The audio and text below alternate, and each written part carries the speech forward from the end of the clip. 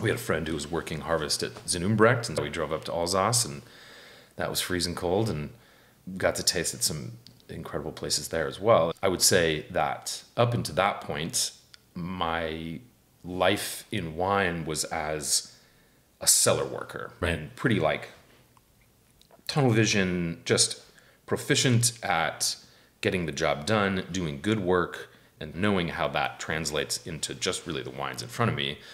So that opportunity to travel is the beginning of opening up my contextualized world of wine. And that journey continued at Antica Terra and all the wines we were exposed to there, and, you know, really brought home the value of seeing the place, seeing the dirt terroir, the place terroir, the people terroir, what that means for those wines and what that means for those wines' place in the world.